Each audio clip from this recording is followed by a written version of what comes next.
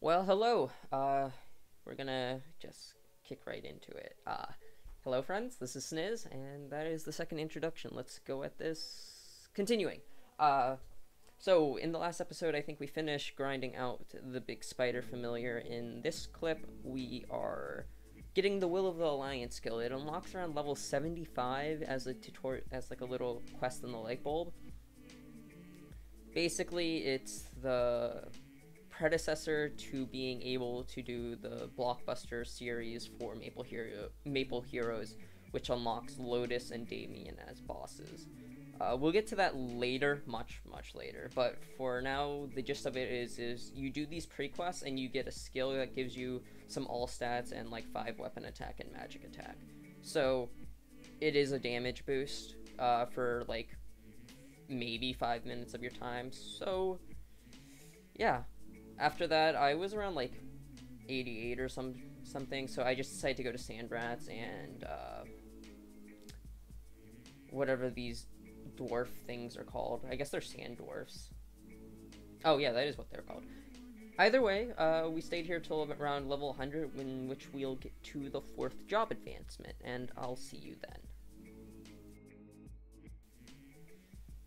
So actually, I'm going to take a quick pause right here to go over something called surprise missions. I don't know what I've covered, so I need to start documenting the things I go over, so I will include a link in the description to topics that I have covered and probably date them by what episode they were in, so I can easily look back and complete them.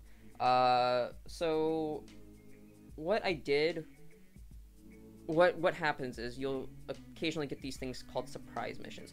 You can normally get 3 daily, but when there's events going on, sometimes they'll allow you to have up to 6. Basic gist of it is it's going to ask you to do some short little mini quest or mission, and if you complete it, you get rewarded with some random item, a certain amount of random items and XP. And it tends to be a pretty big boost of XP, so it's worth doing if you don't have to go super out of your way to do them. And also, since there's the haste event going on right now, you're required to complete at least 3 of them daily to get the box unlocked for that. So it's really never out of your best interest to not do it. It's always within your best interest to go for it if you can. It's just an increase of XP and some items.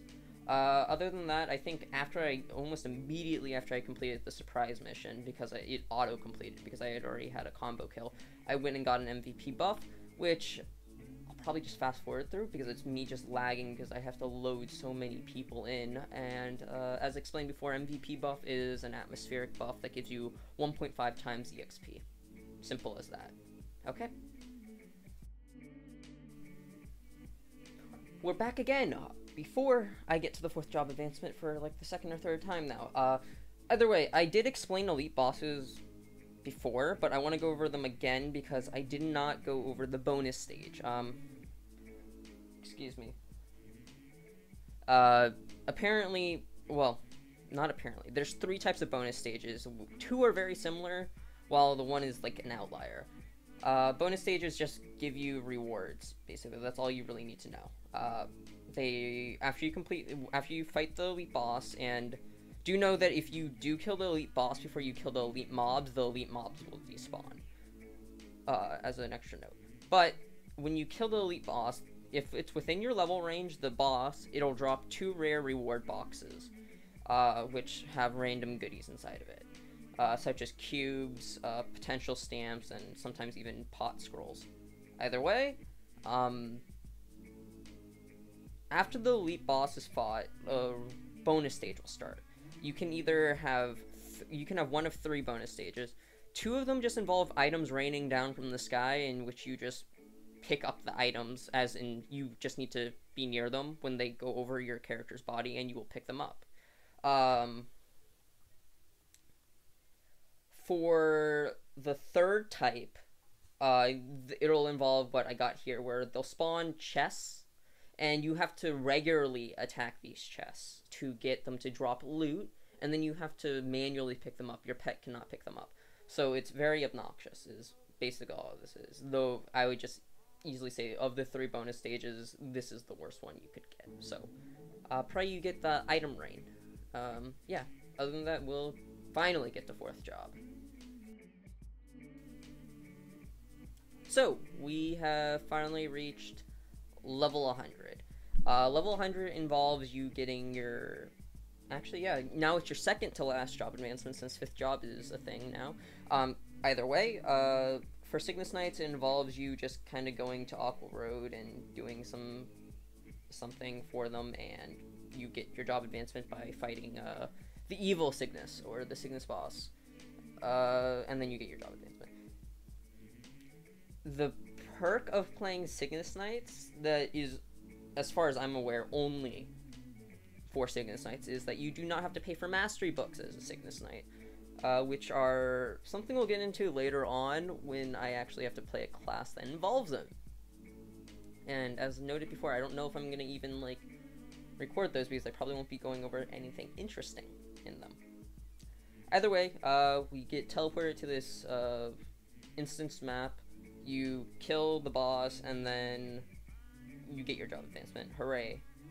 You unlock your last big set of skills, I guess I could say, because 5th job involves not that many, or it involves 2 custom skills, and then a bunch of generics.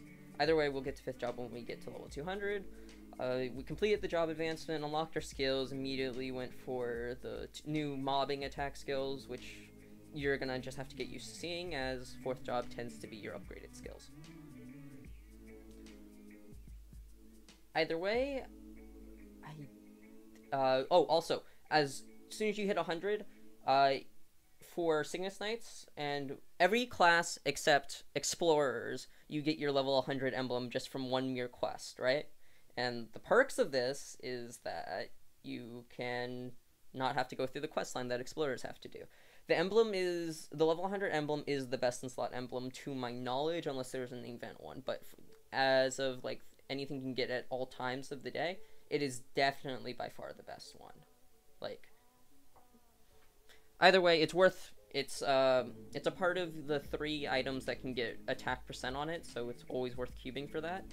And since I get a bunch of occult cubes from the haste event, I just regular potentialed it for rare from the Tots know-how, and then I just cubed it with occult cubes, and I got something I was somewhat happy with and left it there. I don't remember what I got it to. Either way, you'll see in this video. But this is just a really notable, yeah, it's a notable equip, because it's going to be our best in slot for either ever, or until an event comes around that gives us one. I cannot say anything else. It was more than welcome. I think I finished with like 6% attack on it or something, or like something of that nature. Either way, we'll probably come back to cubing it, because it's, again, there's 4 tiers of potential, and we'll go more in depth on potential when I finally start cubing session, which will most likely be on Akana. So when we get there, we'll get there. This segment was kind of rambling, but gist of it is 4th job advancement, level 100, new skills, Cygnus Knights get free mastery books, or don't have to pay for mastery books, emblem at level 100, questline if you're an explorer. Capiche, caposh, done. I'll see you guys later. Bye, friends.